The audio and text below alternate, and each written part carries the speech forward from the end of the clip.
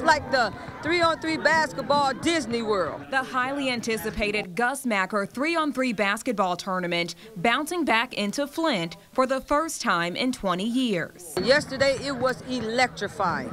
It was so many kids here, so many families, you know, it was beautiful.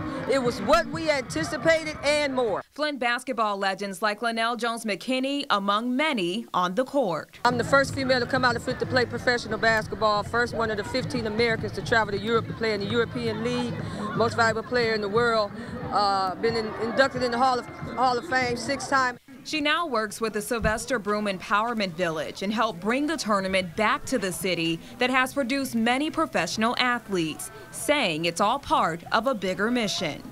But the thing that we're trying to bring back to the city of Flint is that vibe of dreaming, to give our kids some hope, to give our kids an opportunity to see what's available for them. And of course, the tournament is even more fun if you leave as champions. And it means everything to hold this gold trophy, and we winners. Odante Lott with the solidified team bringing home the gold and appreciating the return of the Macker, which he hopes is here to stay. It means everything, man. We need anything positive around here. You know what I'm saying? The city needs anything positive and good for the kids. Next year is definitely going to be larger. We're going to close down the whole city.